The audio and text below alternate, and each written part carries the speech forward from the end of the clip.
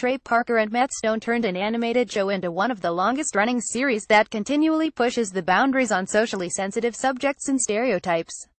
The crass humor is one of the many charms of South Park, but what really keeps things going are the imaginative schemes and fantasies brewed in the minds of Eric Cartman, Kyle Stan. When The Stick of Truth released, it was a dream come true for gamers who happen to be South Park fans, and in turn pulled many new people into a world filled with fart jokes and surprisingly intelligent humor. When a great game is released, it only makes sense that there has to be a sequel, and that is where the Fractured But Whole comes into play. Building off the success of the first game is easy to do when society provides you the material to use on a daily basis. Search your social media outlets at what is offending people today, and just like magic it appears in South Park. Granted, some fans have become immune to the shock of subjects that tend to make others shy away, but it does not make them any less hilarious as they filter from Park Stone's mind to animation. The Fractured But Whole starts off where our favorite fourth graders are still playing the Lord of the Rings style fantasy game, but quickly shift gears to them creating an epic superhero franchise. You take on the role of the new transfer student, lovingly referred to as New Kid or Buttlord, who gets the opportunity to be part of an up-and-coming superhero franchise led by none other than Eric Cartman. After choosing your hero class to fight with Cartman's Coon and Friends CAF group, you set off on a quest to find a missing cat to cash in on the $100 reward to help fund the future of the franchise. As the story progresses, you will fight alongside a plethora of wannabe superheroes from two rival factions, CAF and the Freedom Pals. The squabble between the two groups is a perfect parody of Captain America Civil War and remains the main conflict throughout the storyline, but ya will be hit with a deeper conspiracy that threatens to upend all of South Park.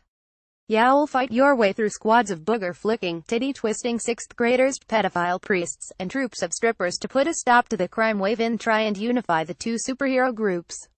The Fractured But Whole expands on the RPG elements while keeping things simple, allowing you to enjoy the game no matter what difficulty you have chosen. Crafting is a huge part of many RPGs today, and as you travel around South Park looting cupboards, trash cans, and backpacks, you will find the essential pieces necessary to make many different items vital to your success. Everything from health serums to magical burritos can be whipped up using recipes you find or unlock, but most importantly are the artifacts that allow you to upgrade your character by giving a boost to stats. Combat remains turn-based, but there is now a grid that makes it easier to monitor character movements and obstacles in the way.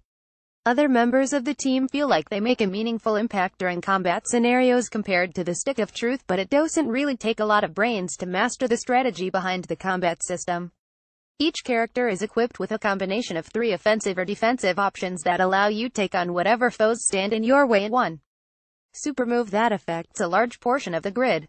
Some attacks allow you to charge across the map while others do damage to all enemies in close proximity, and there are defensive moves that boost attack power or give a temporary shield to allies. There isn't an infinite amount of content for South Park fans, but the game will definitely run the completionist upward of 25 hours as you progress through the episodic-like storyline, multiple side quests, and mini-games.